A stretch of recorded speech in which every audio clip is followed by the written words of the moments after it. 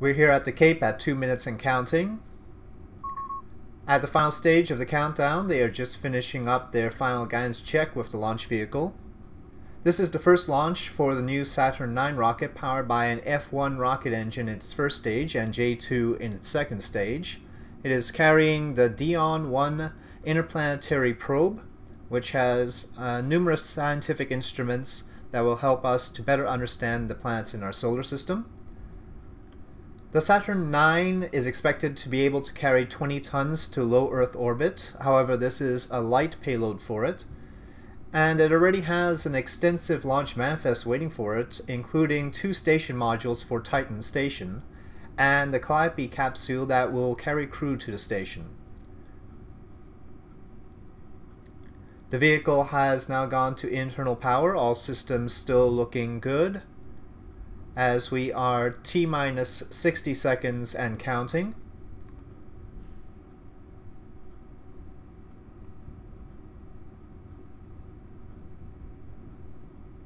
T-minus 50 seconds.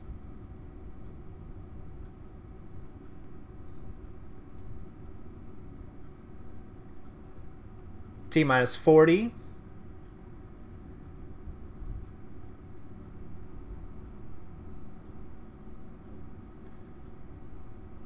T-minus 30 seconds and counting. All final checks in the countdown still looking good at this time. T-minus 20.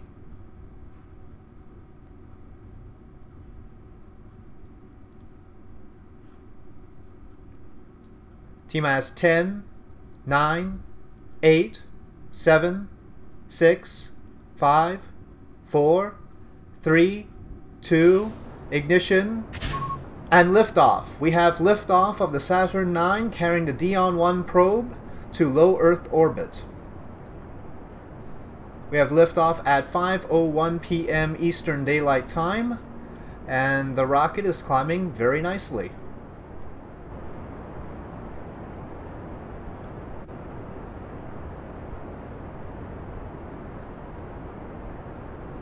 The Saturn IX rocket should provide a much smoother and quicker ride to low Earth orbit for any payload.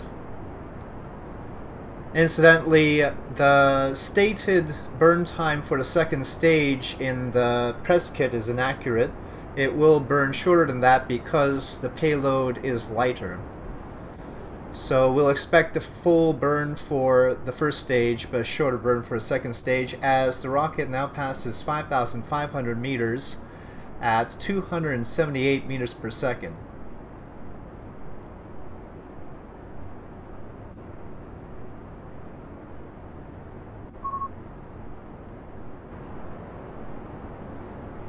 For a full payload, the rocket will take 8 minutes and 30 seconds to reach orbit, much quicker than the 12 minutes for the Saturn 1H.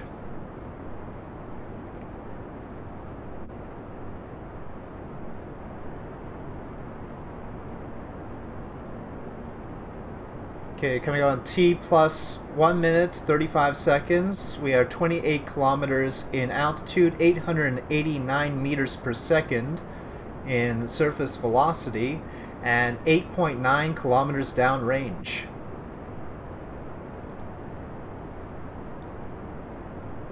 This smoother ride was necessary for the Dione-1, after all, with all its scientific instruments. However, it is a light payload for this rocket, necessitating a special trajectory. Because the rocket will be higher when the first stage runs out, the payload fairing will separate at the same time as the first stage separates from the rocket. So we'll be seeing that momentarily in about 10 seconds here. As the first stage runs out, we're coming up on T plus 2 minutes and 30 seconds. That's first stage out. First stage separation. Payload fairing separation, and the second stage is lit.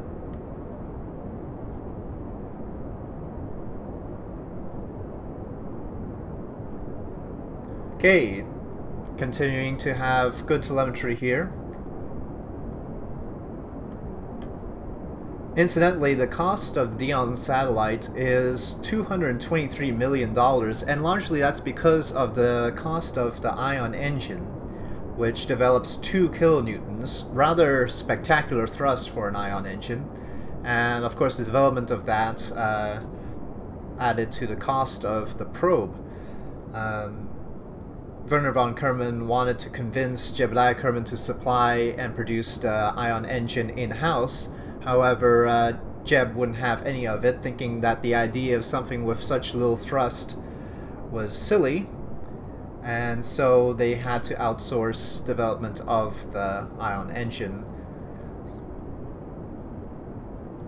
There is very little chance that the EDB will develop its own Ion engines in the future. As we see here, the onboard camera of the Dione-1 providing us images.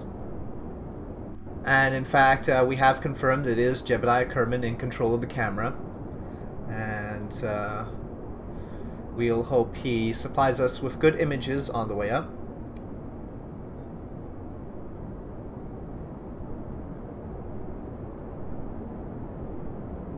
Not too sure why there are 2 Telemachus antennas on board the Dione-1. Dione-1 in fact has, of course, the Reflectron GX128 that allows it to communicate with the Tethys 1, and that at a range of 8 billion kilometers. It also has numerous other antennas, but most importantly, huge solar panel arrays that will extend once it reaches orbit. And those, of course, necessary to power the Ion engine. The catch of having an Ion engine that produces 2 kilonewtons of thrust is that you need the electricity to power it. 5 minutes into flight, the rocket is now at 282 kilometers in altitude, 3,500 meters per second in ground speed, and 488 kilometers downrange. Far beyond that now, in fact. The main tank of the Dione-1 has 4 tons of xenon gas, that also used for the Ion engine. Another contributing factor to the cost of the probe was the radioisotope thermoelectric generators, the RTGs, to provide supplementary power. Those are in short supply these days, so that was a costly addition to the probe.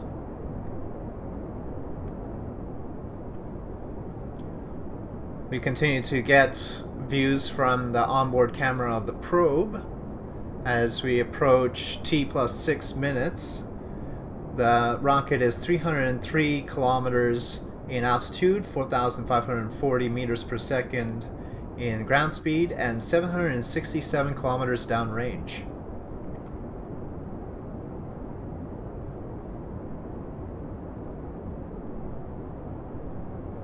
We actually expect the second stage to shut down soon rather than later. And again, that's because it will burn far short of the normal 6 minutes burn time.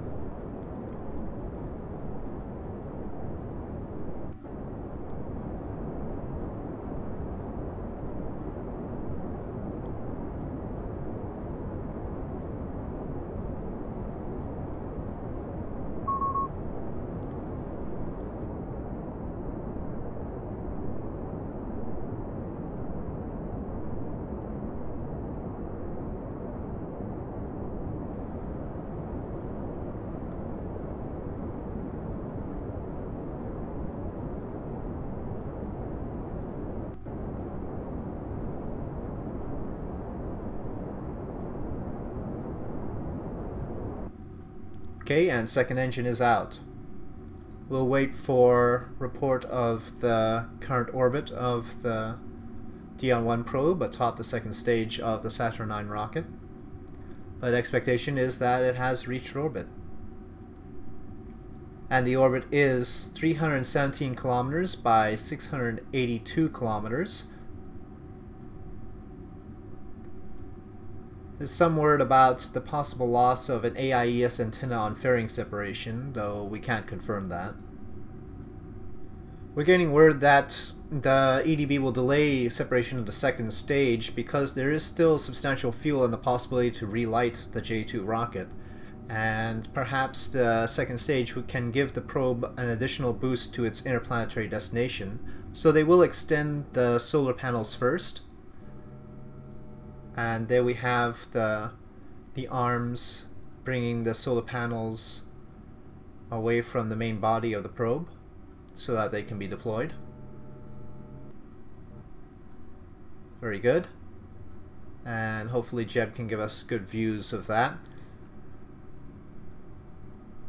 If it's decided that it's too risky to relight the second stage, they'll of course simply make the separation, perhaps retracting the solar panels before doing so.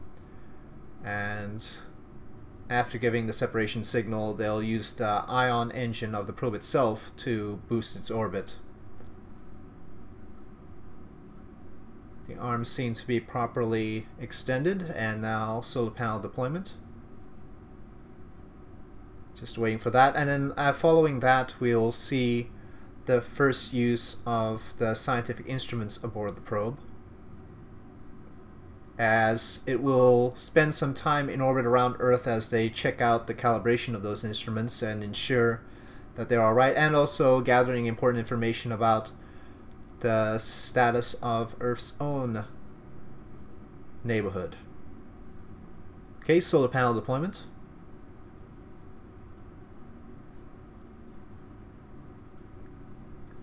Looks like solar panel deployment is good. Very nice.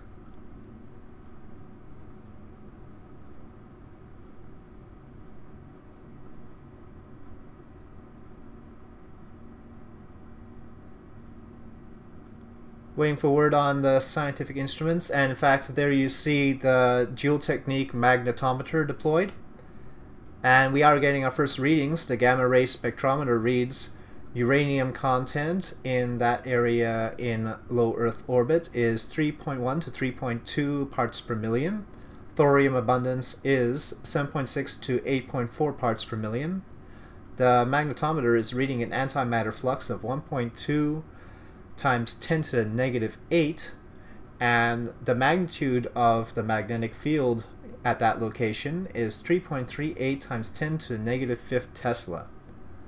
The gravioli reads 8.75 meters per second squared, and the temperature is an icy, even sub-icy, negative 202.15 degrees Celsius.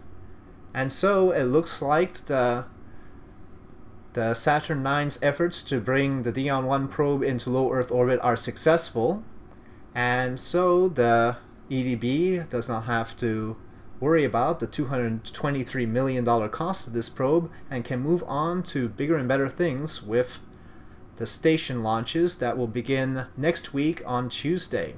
So thank you for watching, and with that, the EDB will be signing off.